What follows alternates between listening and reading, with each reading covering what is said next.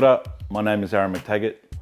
I'm of Māori and Pākehā background, and I'm an artist. My journey to becoming an artist was a little bit accidental.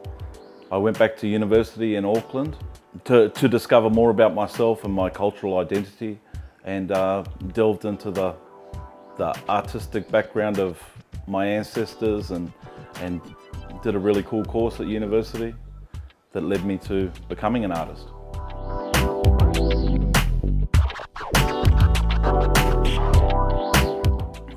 I started selling art coming out of after I graduated from university in Auckland. I started selling to family members and you know, friends of family, and all of a sudden I started getting orders from you know, friends of theirs, and then all of a sudden I was being introduced to other people who wanted artwork, who'd seen art, you know, and it was very it was slightly viral.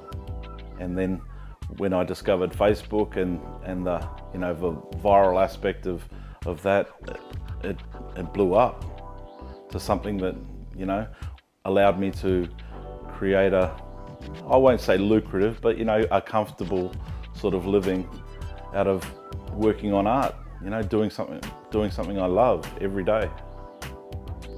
In order to turn this into a business, I had to devise a business plan and a structure that allowed me to sort of view this whole movement as something that would allow me to wake up in the morning, paint, and be able to sell and keep the wheels moving. As I've moved along, I've discovered that, you know, Facebook's very important to my business, and selling at markets and meeting people and letting them see your work and your canvases up close and personal, and telling them about them, you know, explaining the meanings behind certain designs and why you're motivated to use certain colors, and different things that allow people to take a piece of your art into their heart so that they want to put it in their house.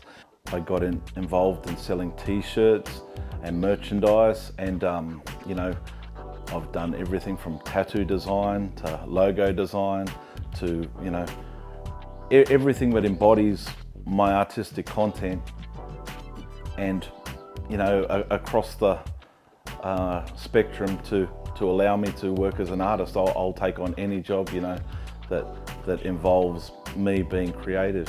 My motivation and inspiration, I'd say 90% of it is my background, my cultural heritage, and what I love about, you know, every day I'm learning new things about my culture. I'm meeting new people, or I'm touching new people in a way that I could have never imagined I would.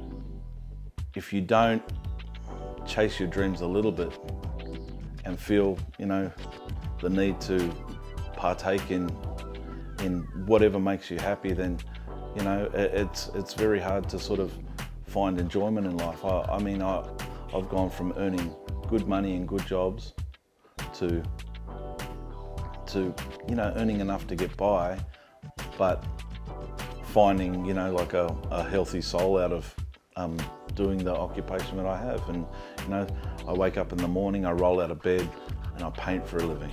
If you've got an inkling of a desire to do something in a field that you love, whether it be art, music, whatever, go for it, man. You just got to go for it, because no one's going to make you happier than you can.